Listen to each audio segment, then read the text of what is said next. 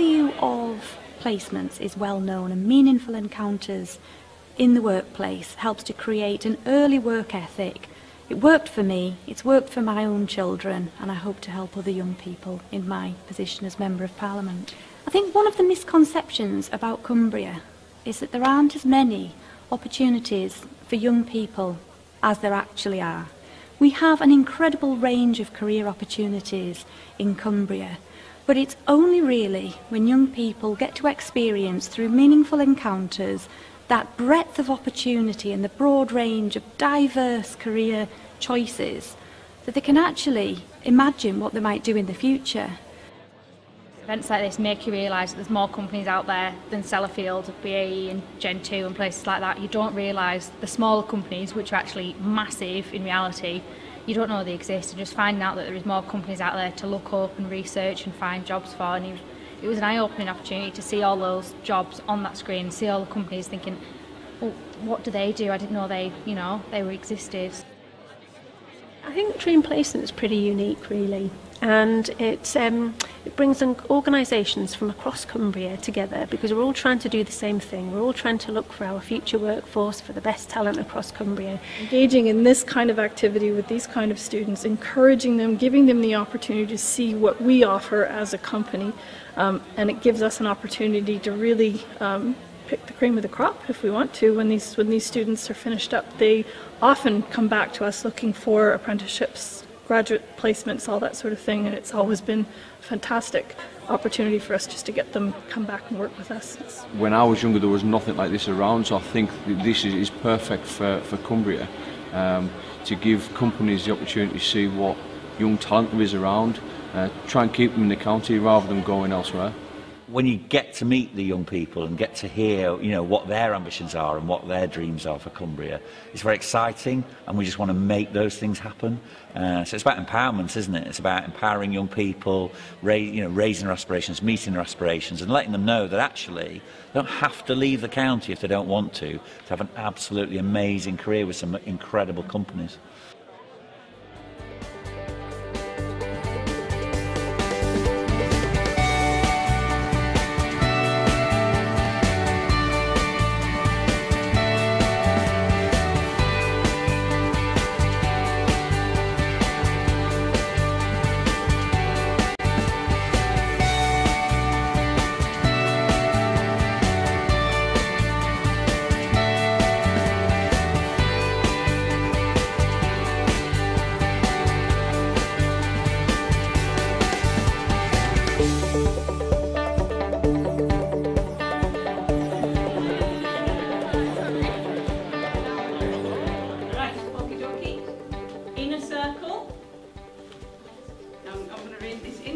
Shoulder to shoulder.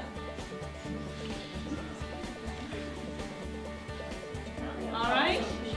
Now what I want you to do is put your right hand out and hold the hand of somebody roughly opposite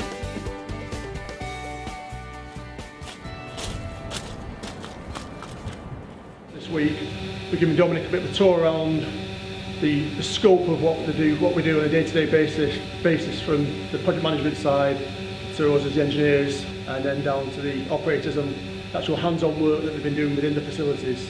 For this week, we've had Dominic down at NSG's head office. He's had an interview with our director. We've brought him up, and we're going to give him a bit of a scope, get him into the facilities. We've got them down at certain levels now where we can get Dominic actually into the magazine to show him the work we've achieved over the past 5 years. Today and yesterday has been like familiarising myself with the LLWR, what the team's been doing here the past 5 years and what they're going to do for the next few weeks here. So I've really enjoyed it so far. I think the interview with the MD was very good. Obviously he told me about his journey to become a person in a position of leadership. I've been with Trudy Harrison MP, and we've basically just been shadowing, a mix of shadowing and doing some little odd jobs, getting a real atmosphere about the workplace. What's been the best part of this week? Best part, it's probably just getting more of an insight to the workplace and more of an insight of what actually happens in an MP's office, because I I thought I had an idea, but I really didn't. Good afternoon, Trudy Harrison's office, Alana speaking. So we seen 2 debates, one of them was in the House of Commons, and that one was about the future of trade, so that'll be after Brexit, and that was being headed by the Shadow Secretary of Trade, and so yeah, we previously met him as well, had a little conversation. I didn't even know it was him before that, so that was fun. And then Trudy also had a debate which was about small modular reactors, and that was really, you know, linking the two, the community side of the dream placement and the politics side. I feel like each of the roles we've taken on have had an element of leadership. You know, we've had to take on our own roles and had to sort of allocate them to ourselves, and that was us doing that. You know, we were leading. It's been really educational in the way that we've learned about all the different leadership styles that are in one university and how all of them are similar. All the different leadership styles are under like one place, but they're all different at the same time. What did you gain from speaking to the leader of the Ambleside side today? Just that communication is really important, and you need leadership in a lot of things to make things work and run smoothly, but also teamwork's a big aspect as well. It's given me a better idea of what I want to do, because I want to be a children's nurse. So when I was talking to Linda before, when actually I was thinking maybe I should steer away from things that are too time pressuring, when really she said there is things that needs to be done, but it's not under so much pressure, and you're not, because there is a lot of people around you that can help. Like, it's not just going to be me on a ward on my own. So give me scope, like I'm more chilled about it now and excited. Yeah, I definitely agree that it's invaluable, because in the end, we've kind of, if we'd have been on our own trying to get this kind of one-to-one conversation with people in the NHS, it would have been as easy as it is to just know that our host knows that we want to go into medical fields. And so they're able to organise something that we wouldn't have been able to do on our own. So you think it's worthwhile giving up your week's holiday to go on dream placement? Yeah. Yeah. You can get past the mornings. First, I'm not going to lie, Sunday night I was thinking, do I really want to? Because I really want to get up, because I'm quite lazy sometimes. But then no, it's definitely worth it. Because I'd literally, and probably a lot of people that wanted me to, if I didn't do something on the holidays, I'd literally be sleeping until about 1 o'clock in the afternoon. So you just get you out there, be more productive. So this is a more constructive way to spend it? Yeah. Just realising that I actually really enjoy engineering, and I enjoy working around solutions, and it's kind of solidified what I do want to do, because I know what it's going to be like after I've studied. What have you been doing so far this week? Lots of problem solving and working things out and thinking you've got something right until another problem comes in and you've got to change the whole thing. So just designing things, really. You've been trying out some of the ROVs and remote vehicles today. What are they like? They're really interesting. I think I still find this the most interesting though. I don't know why. I know it's the most traditional, but ROVs are interesting and so are drones. But yeah.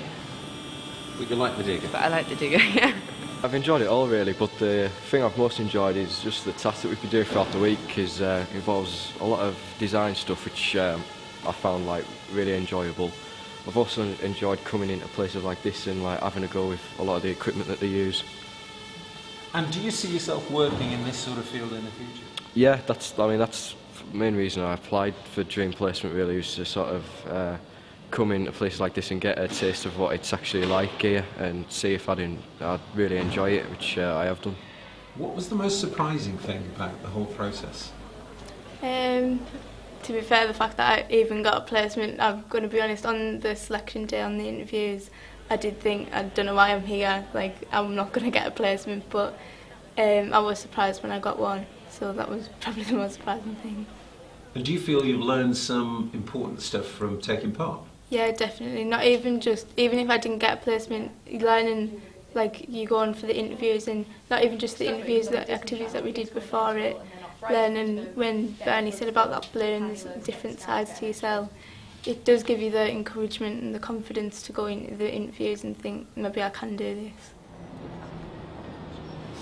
It's been amazing to see all the central services that they've got in the company, so the HR, the training and leadership, the payroll, the invoices, the accounts, they're all parts of the company that I didn't know were first in the company. But a massive company with over 700 employees needs all of them.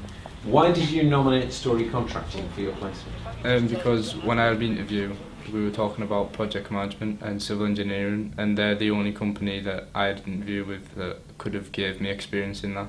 And if I want to do that as a career in the future, then I should get some experience in it. Each day I've been doing something different. There's been no 2 days the same. I've been with different people every day, so I've got to ask them how they got to where they are now, what their path has been, what they'd like for the future, and a lot of people have given me an insight into what they've done and the different ways and paths that can lead you to get where you want, and that it's not just, you don't just have to go to uni, you don't just have to get an apprenticeship. There's loads of different ways that you can do it. And what would be your advice to anyone thinking about dream placement? Definitely go for it. Think about your application, try and put across your best foot forward, and if you're lucky enough to go to the interviews, try and wow the companies and show them why you're interested in their company and what you could potentially bring to their company.